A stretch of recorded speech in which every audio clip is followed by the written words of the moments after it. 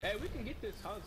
Hey guys, this is the first Mercy Tips video where I attempt to show you and explain some of the things that I do and why I do them.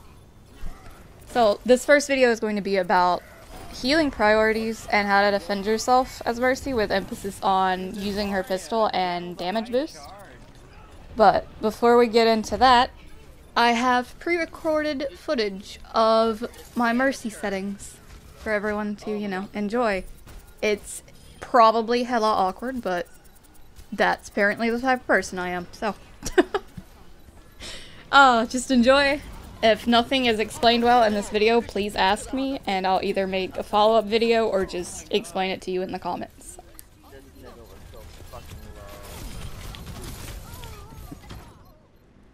People keep asking me about my Mercy settings. So, just gonna slap it at the beginning of this video. For sensitivity, I have higher horizontal than vertical. And along with that, I also have low aim smoothing. You see right here. Because I like to turn extremely fast, apparently. But what it lets me do, and why I turned it up this high, is because as Mercy, like, I have less focus on actually aiming smoothly to the enemy team, but I want to be able to look around my surroundings and at my team quickly. So these settings let me, like, basically stand in one place and turn in a circle. It's essentially all I really do with my life is Mercy. My aim technique is exponential ramp. There's not really a reason. I can't remember the reason for it, except it feels a lot better to me than dual zone, so.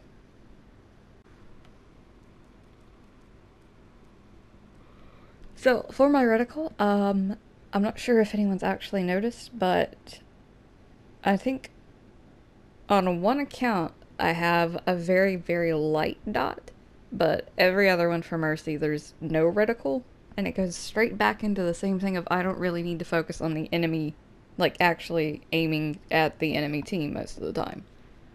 Like, my job is my team and keeping them alive. I also had a request to explain some of Mercy's hero-specific settings. Other than, allied health bars, which you should honestly have on if you're playing a healer. Just, come on. Toggle beam connection, like, honestly for me it's just so that I don't have to hold down on the button. So if it's on, you just press it once and it's on, and then Guardian Angel prefers beam target is what allows me to heal one person and fly to another. It's really more of a preference thing, because when you have it off like I do, you have more freedom of movement, but if you have it to prefer on, you can do things like take the whale in Elios, for example. As long as you're healing someone, you can hop in that whale and just float there for a couple seconds and then zoom right back out of it. It's really neat, but I just really prefer the fluidity and movements of having it off. So, toggle Guardian Angel off. This little pesky thing right here. I have mine set to off permanently instead of on. And honestly, at this point, it's just, if I change that, I would have absolutely no idea what I was doing. Or why Guardian Angel doesn't work correctly. But I think it has something to do with being able to stop Guardian Angel just by pressing the button again. Like, you hold it to fly and then you let go of it. So it's a preference. They're all preferences, but off is just, it feels like the best option here. I don't know why my Guardian Angel sensitivity here is set to 94, so we're just not gonna bother.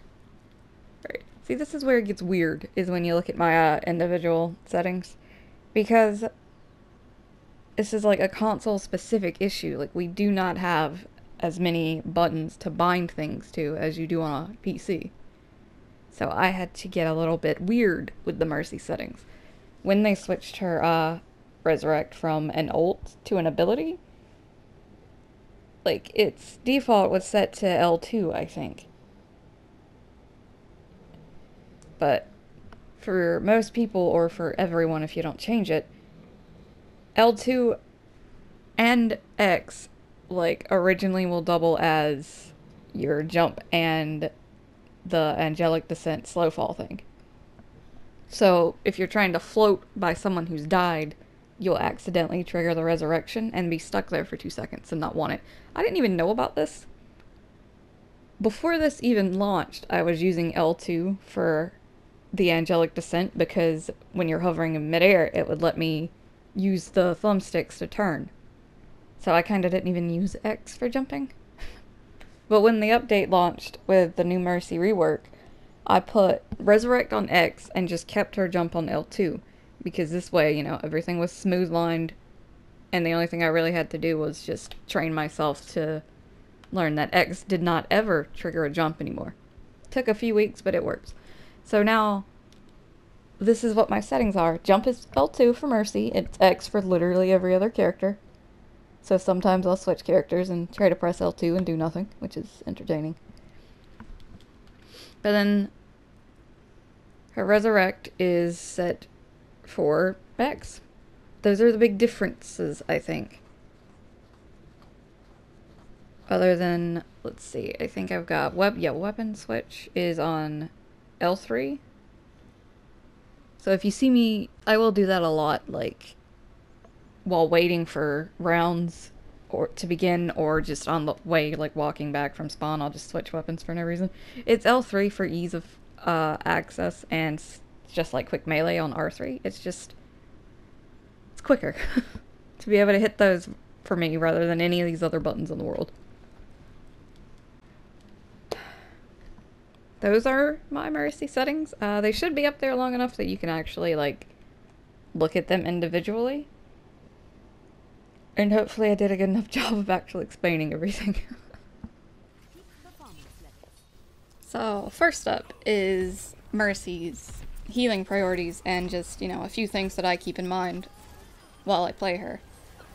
My initial and usually main priority is on tanks. This clip here is mainly me trying to keep Reinhardt alive because they just did not want him to stay alive. I focus priority on the tanks because they are both what takes the most damage in your team, usually, and what is protecting the rest of your team. Like Reinhardt's shield, Zarya's bubbles, Winston's tiny bubble, that kind of thing. Tanks protect you, you want to heal them, it's simple math, you know. Now, I don't have any clips of it, sadly, but my second priority is always my secondary healers. I will stop healing anyone else on my team to save them. It's just how I work. With your secondary healer, whoever it is, they are helping to keep the rest of your team alive, so I just feel like they deserve a higher priority when they're in danger. Otherwise, critical. And being targeted, like my poor Winston friend here. If someone is being targeted, you want to try and help them. So just, it'll take you a bit, like I'm still working on this, but if you can notice and pick up on when one of your teammates is being targeted and is in danger, heal them, trust your second healer to keep an eye on the rest of your team. They do their job, trust me. What you want to be able to do though with critical targets is switch it. You don't want to just have all your focus on one person. You have to be able to like switch your targets between one critical person to the next. Like we have D.Va who's critical and one of my DPS at the bottom. You have to be able to just switch, like leave someone half health or above half, switch to the next person, go back and forth. This will usually keep everyone alive. And that's really what you want in the end. Like, not full health targets, but living targets. It's not always gonna work. Like, people die. You have to, you know, accept it, move on. But it's generally what you want to do. Like, just practice it and learn how to manage your healing. And I know I keep rezzing in these clips, but that's next video. I promise. So, quick recap. My healing priorities go tanks, healers, DPS. And if the healer is in danger, I will typically switch them to main priority. And clearly, obviously, you will have to adjust it. Your priorities will typically at some point in the game get tossed out the window. In situations like this clip, like I said before, people will die when everyone is injured. You have to learn to use your best judgment on when to res, when to keep healing. It'll get easier with practice, just like anything that I'll cover in this video and in future videos. Mercy, she's not difficult mechanically, but judgment and game sense, all of that comes into play. And the more you play her and adapt to her role and the different things you can do, it'll get easier for you. Some other things you want to prioritize healing over are ulting Pharahs and Roadhogs, because they don't really have a way to defend themselves. Pharahs are still... Roadhog can't heal. You want to catch teammates, if you can, that have been hooked by Roadhog. It'll take practice to catch on to when they've been hooked, but you can save lives that way. Not every time, but sometimes. High charge Zaryas are definitely a priority. You want her alive when she's got a lot of charge. She does a hell of a lot of damage. So, next up is how to defend yourself as Mercy. What I mentioned before was the damage boost and pistol usage, which are very important, and we'll get into in a bit. But what I wanted to focus on first was using Guardian Angel and positioning to its fullest.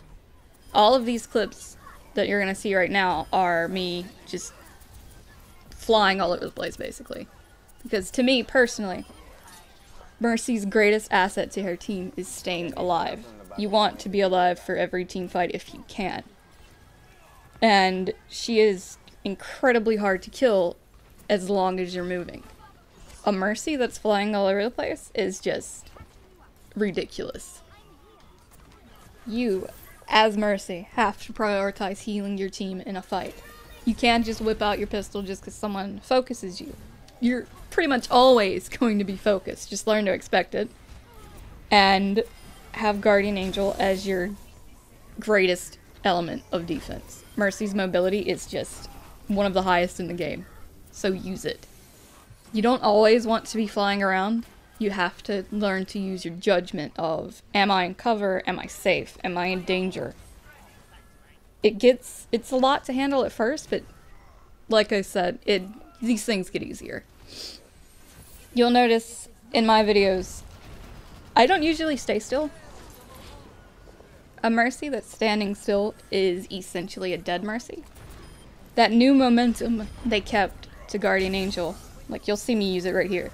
The little jump after you fly to someone is just incredibly useful. You don't always want to use it because it will get you into trouble, but honestly most of the time you're not hurting anything. Use it to get away from flankers, attackers, just to get between your teammates faster. It'll get easier, like I keep saying. This clip here, though, is a really good segue into using her pistol. Yeah. I will typically attack someone if I'm on my own, or if I'm assisting a teammate. Generally, what you want to keep in mind is you will know if you can kill someone attacking you, or if you should escape. For me, I'm more confident in my ability to survive than shooting, so that's what I tend to do. I will take advantage of, like, if I'm in Valk and my team is generally full, I will take advantage of just spamming into the enemy team because, you know, why not at that point?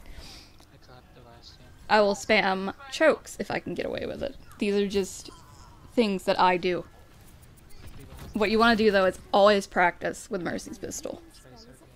Use it in quick play, go into deathmatch, figure out, you know, which aim smoothing settings work for her shooting and for her maneuverability. Figure out which aim technique you like. The sensitivity, everything is just really important. What I tend to do is I have a custom game mode with Ana's. Ana bots. Headshot only. They can't fire, they can't heal. It just helps me because she's one of the smallest character models. And she can't headshot you anyway, so. So all of you, most likely, know about damage boost and how useful it can be. I do feel like it's a self-defense tool as well when you use it correctly. Like, damage boost people when someone is after you. It'll help. Like right here, I boost this Widow to kill this Doomfist before he could kill both of us, because that would definitely have been what would have happened. Some general tips, though, that I tend to keep in mind is, at the beginning of matches, especially defense rounds, I'll boost long-range targets like your snipers, your hit scans, Pharah, Junkrat, even you can boost an Orisa, a Diva's micro missiles. Little things like that are just great things to do at the beginning of matches or beginning of team fights. You also want to keep in mind boosting your DPS who need their ults, and a Zenyatta who needs his Transcendence back. Ults that you can damage boost include, you know, the obvious things like Visor, High Noon, and Barrage. You can also damage boost Coalescence and Dragon Blade, probably a handful of other things that I forget. Reinhardt, you can damage boost after his ult, because in general, a Reinhardt is going to either charge or fire strike after he ults, and those can be damage boosted. I just want to go ahead and say right now, when you're boosting a Pharah, since it's this pharmacy right now, you will want to keep a close eye on her health and balance healing. I can make an entire video on pharmacy. I have enough fucking practice with it. Some other useful tips include boosting a McCree after he stuns and a Roadhog after he hooks. And you can also boost a Reinhardt who is swinging into a Grav if you have no other combos. His swings do a lot of damage normally, so when you damage boost it, it's even better to help. I'd say, if you're wondering during a team fight if you want to be healing or damage boosting, keep an eye on how many of your enemies are dead. Generally, I think I start to mainly damage boost once about half the enemy team is dead. Like, if there's only like 2 people left, I am 100% damage boosting, and my team can get used to it. So, I said before, you know, if there's anything that needs to be clarified, please ask me, and I'll either make a video about it, or I will just explain it to you in the comments to the best of my ability. And please remember that all of these tips that I've gone on about are based on how I play Mercy. If they help you improve, that's great, but please don't just think that I can just magically make you amazing. My servants never die.